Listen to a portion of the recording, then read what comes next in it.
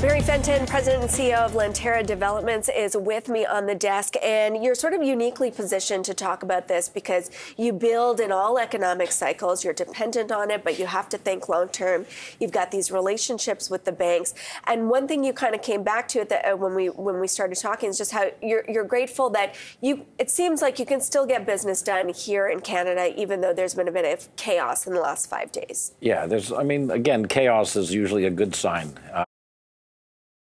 Last 5 days. Yeah, again, chaos is usually a good sign because you need chaos. But again, we are long-term thinkers, and so is the banking system. And when you look at what happened in 2008, Amber, it was unbelievable how Canada withstood the storm better than anybody. So, I don't look at daily gyrations because it ain't going to help me. I look at the global outlook of where I think real estate is going to be in the next 5 years. And by the way, we have a lot of skin in the game. So it's not like we want our investors and purchasers to do well, but we also risk millions of dollars in completing projects. So we have to be forward-thinking and really be positive and understand the marketplace ourselves. And a lot of that is in Canada. It's in the greater Toronto area. Have you ever thought about expanding beyond? Why not go to the U.S.? So we do have some projects that we are presently involved in. For example, a very large project in New Jersey. By Journal Square, which is across from the World Trade Center. And we have been actively rezoning the site over the last 3 to 4 years. And we will be building out approximately 600,000 to 700,000 square feet.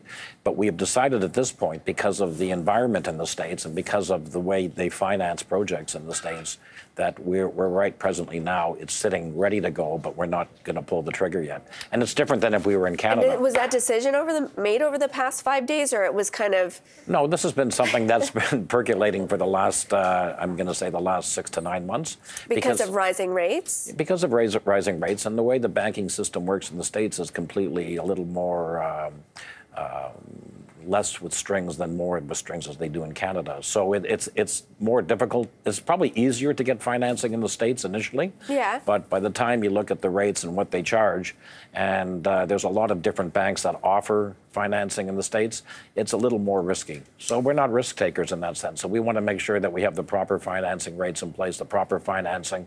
And the banks in the States right now, as you can see from a few of the failures, it's a tough time to be doing big projects in the States, I believe. So that's interesting. Would this have been your first kind of attempt at global expansion or No, we've done other. You've done others. So it's just the environment is not right. It's just that right now it's not the right time to be launching projects unless you have really in the U.S. No, sorry, not in Canada. In the U.S. because you need to have really proper financing in place to make sure that everything is in check. And are you launching new projects in Canada? Yeah, we are. We're very active. In fact, about an hour ago, we closed a transaction downtown in the hundreds of millions of dollars with 2 very, very large A banks. So business is as usual, and we're very bullish about the market.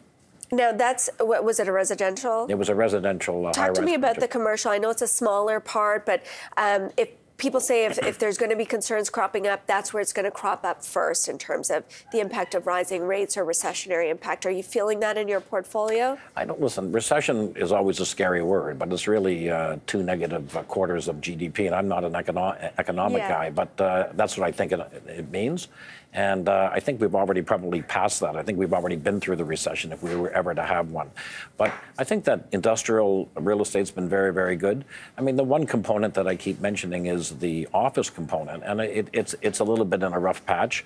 The buildings are sitting downtown. Would you build an office development today? Well, it's interesting. We just, in most of our condominium projects, we end up having to build office components in it. Oh. And we just sold something like 30,000, 40,000 square feet of office condos in the downtown core, and we did very, very well. So it's not like we're buying a building and we're selling something that's 200,000 square feet and you're selling an asset like that. So we basically chunk it up and we divide it up, and then that's how we go out and sell. We have other holdings downtown. There's no question that we have great tenants like Bank of Montreal that are our tenants for another 4 or 5 years, and downtown financial core buildings.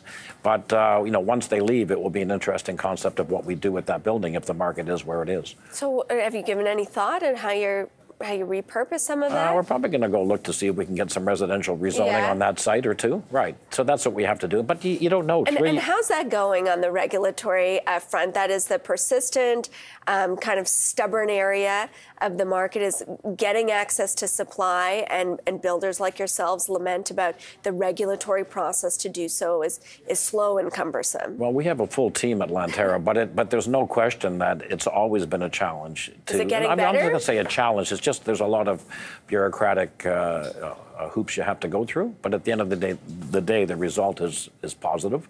But I think that overall, you can see now that Premier Ford and the new mayor that will be in check in the next few months, their objective is to deal with how to deal with supply, because the supply is an issue.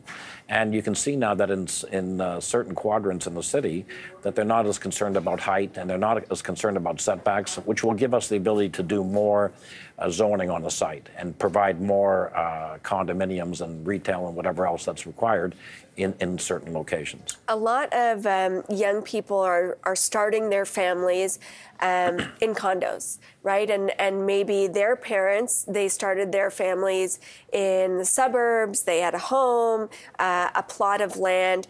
Do you think that's a kind of permanent generational shift? I mean, how elusive is the goal of home ownership for young families? That's a great question. I know you're a condo builder. No, so let me tell you from my own experiences. I grew up at Bathurst and Harvard in a house that literally housed like 9 of us, and it wasn't more than 1,500 square feet. So we haven't changed the way we live, except for the fact that now in our condo business we're now going a lot higher vertically. So I just think that I think that our condominium business has been the business to really be attracted to, because people can afford housing in that component.